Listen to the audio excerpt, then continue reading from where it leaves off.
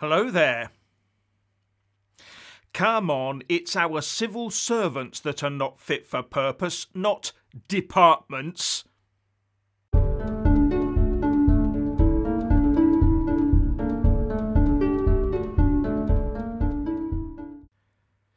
As per usual, please like, subscribe and comment below. And when subscribing, please do press that little bell, but also select the all option, or you won't get any notifications when I publish a new video. It really bugs me when politicians and pundits claim that this government department or that government department isn't fit for purpose, when what they're really saying is that plans are being held up somewhere in the system by people. Right now we have Priti Patel calling her own Home Office not fit for purpose, and ministers and business are saying that the Treasury is watering down plans for free ports. What are they saying? The filing cabinets won't open, that the shredder has gone on a walkabout shredding frenzy, that the lifts won't stop at the correct floor, and that the stairs don't work? Are the doors jammed shut and the keys not working? Obviously not.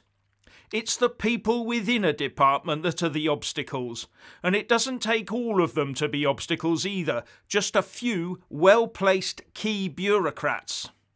So if our elected politicians can't get a manifesto commitment through, like free ports through the Treasury, then that's down to a handful of well-placed key bureaucrats.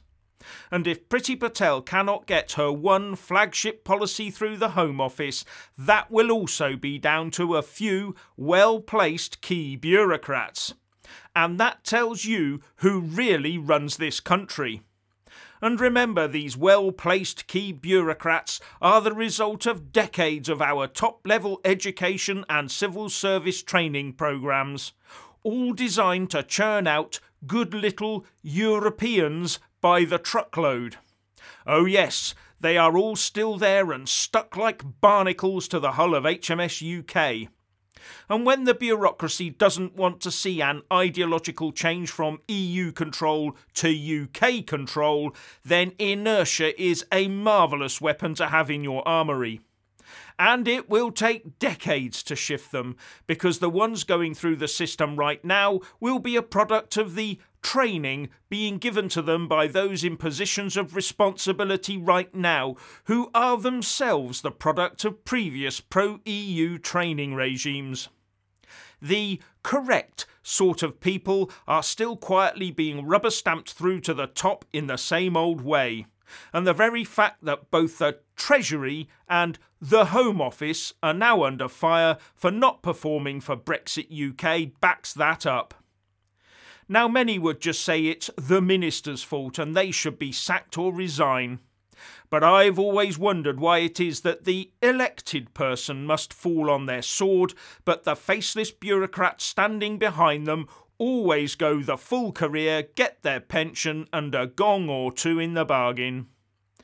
Now there was some movement on this during the internal Westminster Brexit war as it hotted up a couple of years ago, with one or two top civil servants going earlier than planned. But the mandarins now seem to have reasserted their authority within their departments.